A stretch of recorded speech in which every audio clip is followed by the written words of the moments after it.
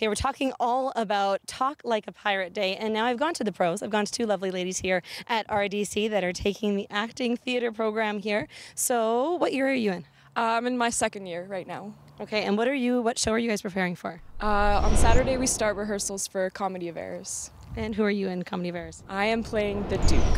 Fabulous. That's what I love about you guys. You guys seem to all be ready to try on any different role. Now, you guys are auditioning as well because you have other shows coming around? Yeah, we do. We're doing Alice Through the Looking Glass by Jim DeFelice, and then we're going to be doing The Three Musketeers coming up. So, yeah.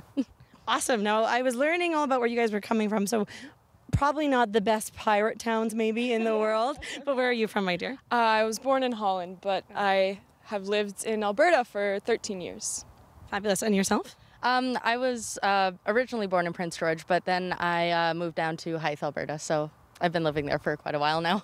Okay, so if we want to give people at home tips for walking around, acting, talking like a pirate, what would you say is the number one tip that you think people should be thinking of? Probably drink a lot of rum. No, I'm just kidding. Really, it's really in your throat, you know? You really got to get that argh kind of going. Nice. And any tips from you? I was going to say the same thing. Like, as bad as it is for your throat, just, you gotta, yeah. Yeah, that's how the pirates are. Fantastic. Well, if you want to see these lovely ladies on stage, be sure to check out RDC's website. Can I get a good RDC from you both? RDC. RDC. I think they're perfect.